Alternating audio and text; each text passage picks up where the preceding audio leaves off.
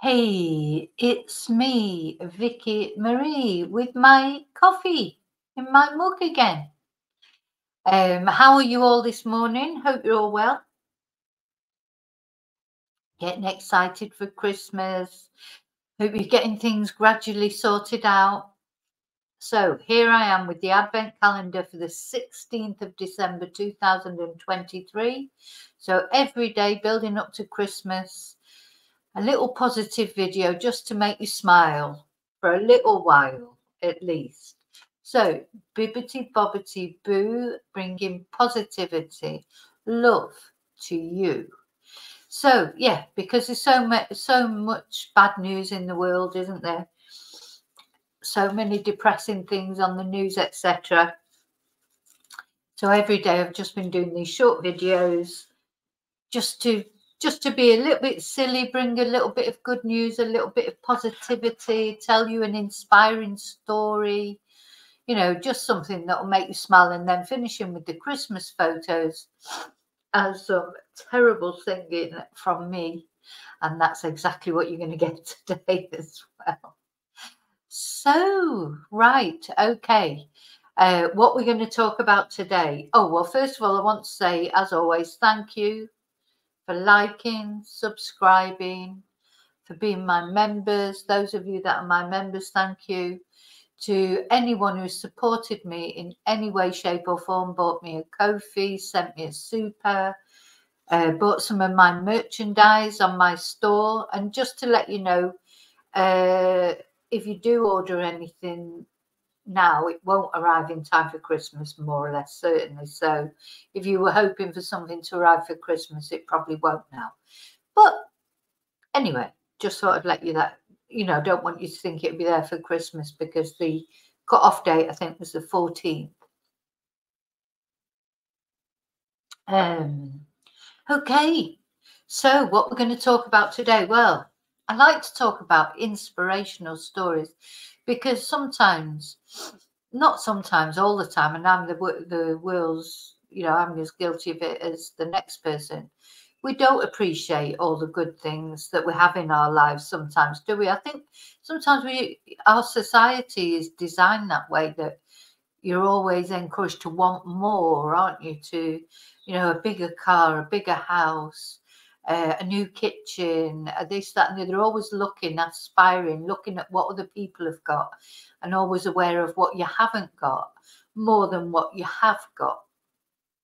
And, you know, I really try hard every morning when I get up, even just a simple thing like making a coffee, or, you know, coming downstairs, pottering around my house. My house is not the best house in the world, but it's not the worst house in the world either. You know, with just the fact I've got a roof over my head, running water, you know, food on the table, all these things some people don't have, of course.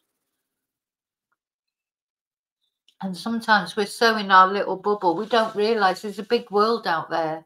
There's a big world out there, and we don't understand that we were just lucky to be born where we were born, really, you know, there, but for the grace of God, go us. We could be immigrants, we could be fleeing from war, etc. We're not, we're lucky, you know, we're not facing that. And so we should, sorry, I'm just going to stop that ticker now. We should be grateful for that, and we should appreciate the fact that we are lucky, and be tolerant towards people who are not quite so lucky. Okay, so what I found that I'm going to look at, I'm going to look at one story off this blog. Now, this is a blog of inspiring stories of courage and bravery. And there are lots of stories on there. I'm going to just show one today, probably as the Advent calendar goes along. I will pick other ones as well. And this is the Compassion blog. And this particular article was written in September, on September the 26th, 2019. But there are lots of stories on this blog, lots of different stories. This is just one. Okay, so this particular story is talking about Florence Lomariwo, and her crusade against female genital mutilation, or FGM. And her crusade started with her own narrow escape. I mean, this is a foul thing, isn't it? You know, it's just awful, and it's still practiced. It's even practiced in Britain, you know, by people from different cultures. And there's a real campaign against it, because it just really is an awful, awful thing. So let's read Florence's story. So her father had 9 wives and 77 children. There would have been, maybe he could have done with, you know, with having his what's it chopped off, really, to be honest. 77 children. 9 wives and 77 children. Florence's mother, his 9th wife, had 6 children to raise.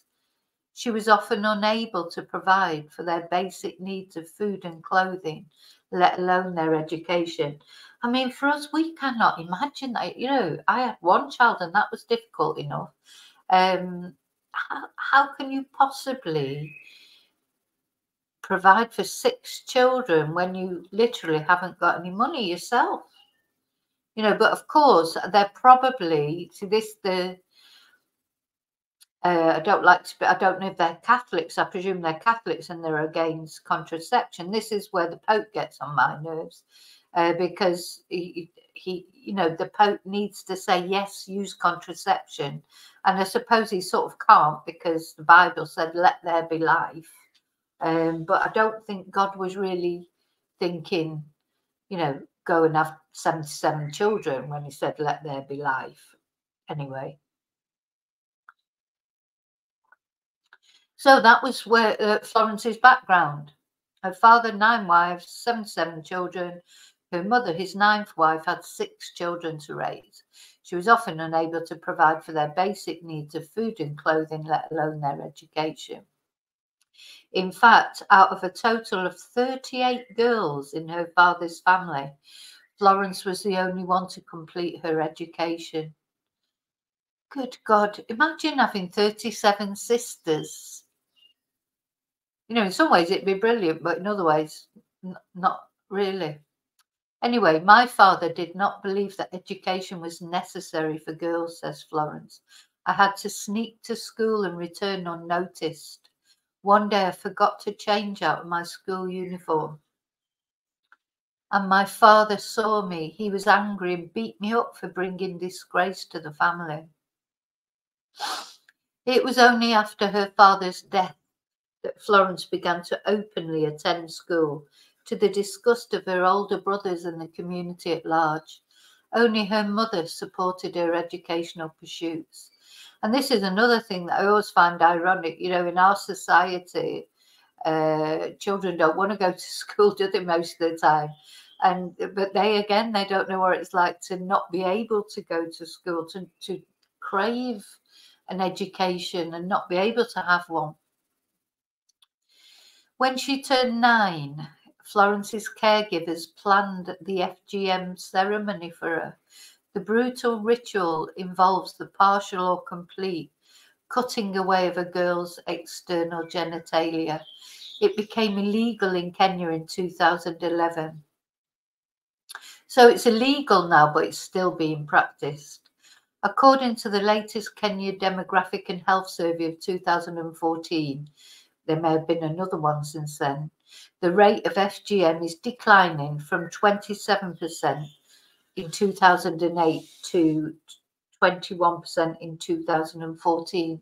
But that is still far too many. I wonder if I can find the... don't worry, I'm not going. I thought I was going off the site, then it went into a panic.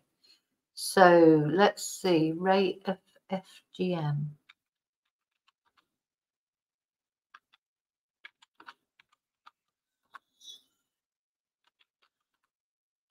Now, of course, this is just Kenya. I mean, it happens in other countries. Oh, well, that's good. So apparently at the moment, it's 15% in Kenya, 15%. So it has gone down. Still too many. Even 1%, of course, is too many. but that's good. So it's gone from 27% to 21%. And where I've just looked up there, it apparently at the moment is 15%. So at least it is going down. We've got to look at the positive, haven't we? So FGM goes hand in hand with another common issue in Kenya, early marriage. FGM, the cultural rite of passage from girlhood to womanhood, has traditionally signalled a girl's readiness for marriage. Countrywide, approximately 26% of girls are married before 18 and 6% are married by the age of 15. Florence learnt that after she underwent FGM, she would be married. An old man from a neighbouring village had approached my family to arrange a marriage with me, says Florence. He wanted me to be his fourth wife. At the time, Florence was in the 3rd grade. Oh dear, her oldest brother, now head of the family, had already accepted half of the customary bride price from the man, which included camels, cows, and goats. According to tradition, after the ritual cutting, she would become the old man's property. I'm just wondering, how did these traditions ever, where did they come from? No, who sat there one day, some man obviously, and said, oh, I know what we'll do when girls get to, an age where they're going to be married off. We'll cut off their genitals. Who came up with that brilliant, fantastic idea? Anyway, so Florence took a desperate step. She ran away from home. I did not want to be married early because it would shatter all my dreams, Florence said. I ran away from home, living with well-wishers and teachers who supported my desire to complete my education and make something of myself. Her determination paid off. After finishing secondary school, Florence enrolled in a teacher's college and later graduated with a degree in education. Now here I go. Now I'm filling up with but it's good tears. How fantastic that she managed to do that. She then married the man of her own choice, a privilege that few women her age knew. Now Florence had the credentials and platform she needed to effect change. So Florence now runs a school and rescue centre for girls who escaped FGM and early marriage. The primary school in the town of Chemolingot, Kenya, is no ordinary school. In addition to educating local children, Chemolingot Primary School is a rescue centre for girls saved from FGM and early marriage. Girls who are scheduled for FGM will flee to the school for safety. Other young girls who have already undergone the procedure will sometimes run away from their husbands to the school for safety.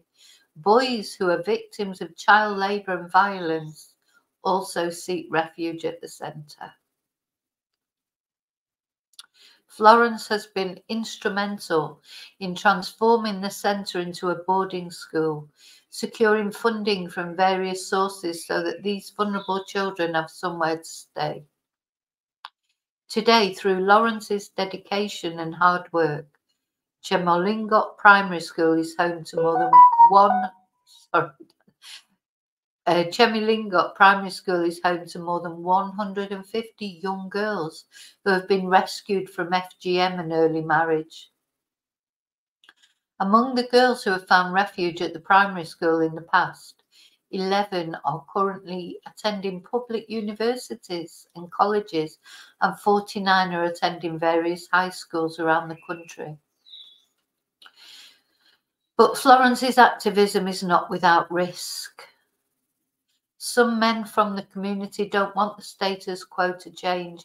Well, the men won't want it to change, will they? Because the men, at the end of the day, they're having a great life. They get no young girl to marry. Well, more than one. 7 wives, was it? Oh no, he had 7 children. Her dad. But yeah, so they're allowed to have all these wives. So of course, they won't want the status quo to change.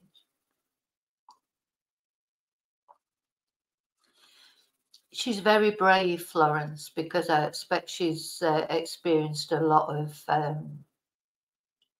aggression, a lot of resistance. Recently, an angry group of men wielding canes confronted Florence. They had come to claim the wife promised by her family to a member of the group. She was a 14-year-old girl. God, how terrifying for that girl, who had sought protection at the school. The mob accused Florence of undermining their culture and threatened to teach her a lesson. Thankfully, the other teachers protected her and the police arrived in time to prevent any violence. So at least the police did help her. Still, despite the danger, Florence remains committed to her mission. Now Florence is at helping expand protection to even more children. So many children in the world that don't even get a chance to be children, do they? And not only in Kenya, you know, in the UK, all over the world. So many children suffering. But anyway, we're focusing on the positivity this morning.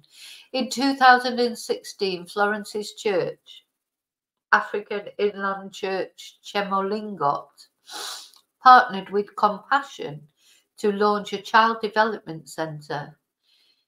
As an outstanding champion of children, Florence became the chair of the committee overseeing the centre. Now there are 252 local children in the programme. Wow. Through the centre, Florence is helping ensure that the children in her community receive ongoing education about their rights. She's also making sure parents are provided with training about the dangers of FGM.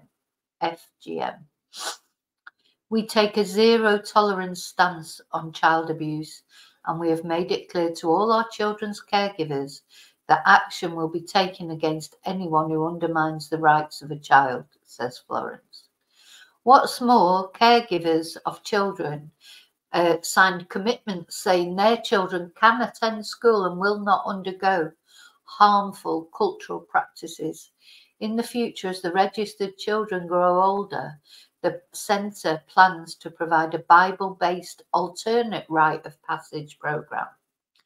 Yeah, and that's important because, you know, culture is important. You can't change a culture overnight. Culture is ingrained, in societies.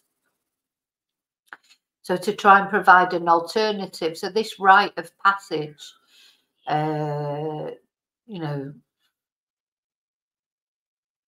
it's going to happen. You know, you can't eradicate it overnight. But yeah, if they take out this extreme, I mean, it's so extreme. You know, to us, it just seems unbelievable, doesn't it? But of course, it's just commonplace, or has been. So I'm so glad to see that it's gone from 20-something% to 15%. I know it's not low enough, but at least it is going down. So Damaris is one of the girls in the Compassion programme whose caregivers have committed to protect her from early marriage and FGM. Bless. We understand that the key to dealing with this problem is continuous education, says Florence. We envision a future in which there will be a significant drop in the number of children that suffer FGM and early marriage. Some people you really think, look, I know I'm really going for it now, getting upset, but some people, they are like angels, aren't they? She's like an angel helping. She can't help everybody, but she's helping the ones that she can. And it is almost like they are angels. Some people, what they achieve, it's amazing. Despite their circumstances, they still manage to achieve great things. And, it's incredible. So now the girls in her care are benefiting from Florence's passion and dedication. There's an undeniable wave of change. It's really getting to me, this. Sweeping Chimolingot. In some cases, the school enrolment of girls is doubling and tripling previous enrolment numbers. Still, there is much more that needs to be done, and Florence will keep fighting. She knows that the next generation of women need her voice and courage to continue paving the way. Thank you for standing with advocates like Florence to fight for the rights of children. It takes all of us together to create a world with opportunity for all. And you can sponsor a child. Sponsor a child today to ensure she receives her rights. Let me just have a look at that. Sponsor a girl and help her overcome the many obstacles she's facing. So if you look at, the thing is, charity is difficult at the moment, isn't it? Because we're all under this cost of living crisis. And of course, you can't help everybody. But this is interesting because I didn't know about this. So if you can sponsor a child, I'd have to look into it and see what the charity is. So this is Compassion in Jesus's Name, it says. So I'd have to look into it more and see where is the money going. Is there I don't give to charities that have CEOs earning fortunes. So if you're thinking of it, just look into it first. I mean, I'd be quite happy to donate directly to Florence, but not to big charities, no.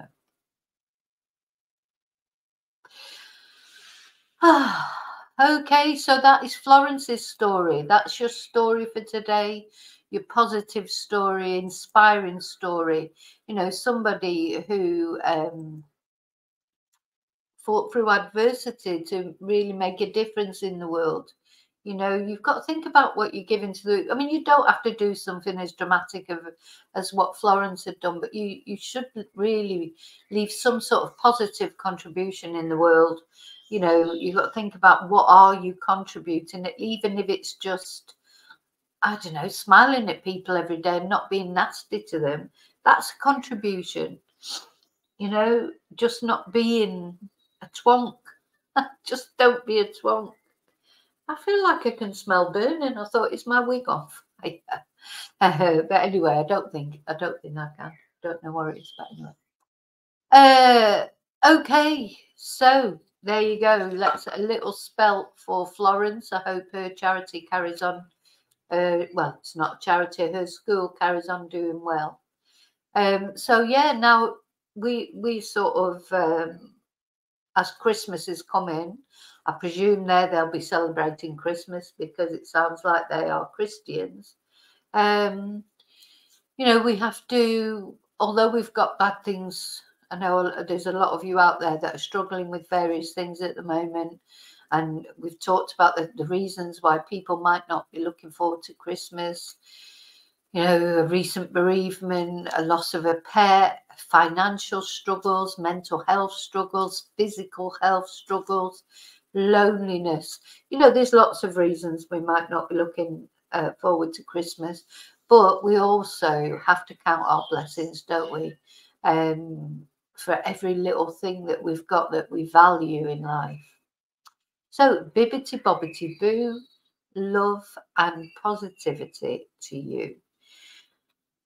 Okay, so now we're going to look at the Christmas pictures to finish off. And today, Matthew, today I am going to sing Slade. I wish it could be Christmas every day. Oh, I wish it could be Christmas. That's it. It was Slade, wasn't it? Let's have a look. I just need to find the lyrics.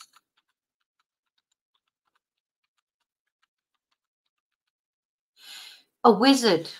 So Slade is another one. I'll sing that another day. Lyrics. Come on, lyrics. Yeah, it was Roy Wood and Wizard.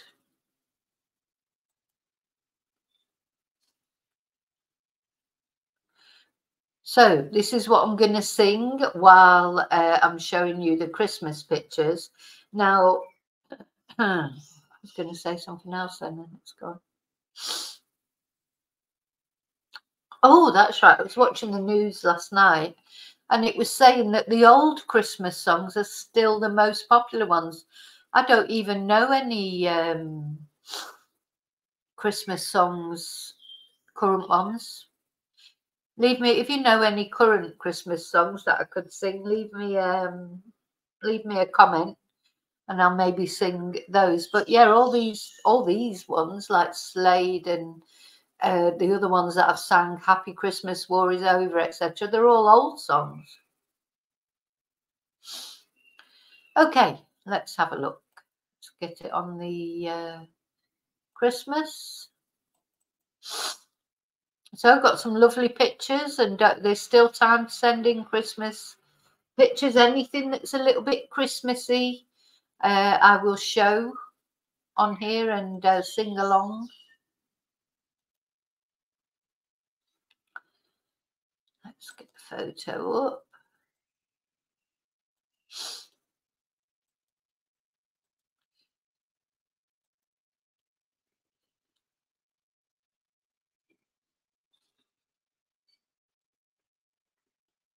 Right.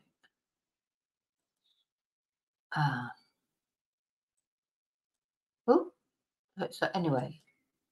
Yeah, so the lyrics are right over the photos are right over the lyrics. So I don't know how else to move them. Anyway, how can I do that in a different way? I don't know how to do it. Hang on, I need to find another lyrics that's over on the side. That's better. Oh, gosh, these cookies things pop up all the time, don't they? Okay, so let's go back to the beginning with the pictures. So excuse the singing. When the snowman brings the snow, well, he just might like to know he's put a great big smile upon somebody's face. If you jump into your bed, quickly cover up your head. Don't you lock the doors, you know that Santa Claus is on the way. Well, I wish it could be Christmas every day. When the kids start singing and the band begins to play. Come on, sing along. Oh, I wish it could be Christmas every day. So let the bells ring out for Christmas. When you sing it, when you're skating in the park, if the snow cloud makes it dark, when your rosy cheeks are gonna light my something, something. Now the frosty paws appear, and they're frozen up my ear. So we'll lie by the fire till the sleet simply knocks them all away. Well, I wish it could be Christmas every day. When the kids start singing and the band begins to play. I think it would help if I did practice this before, but I never do. So let the bells ring out for Christmas. When the snowman brings the snow, well, he just might like to know he's put a great big smile upon somebody's face. So if Santa brings the sleigh along the Milky Way, I'll sign my name on the rooftop in the snow, then he may decide to stay. Well, I wish it could be Christmas every day. Sing along now. When the kids start singing and the band begins to play. Oh, I wish it could be Christmas every day. Let the bells ring out for Christmas.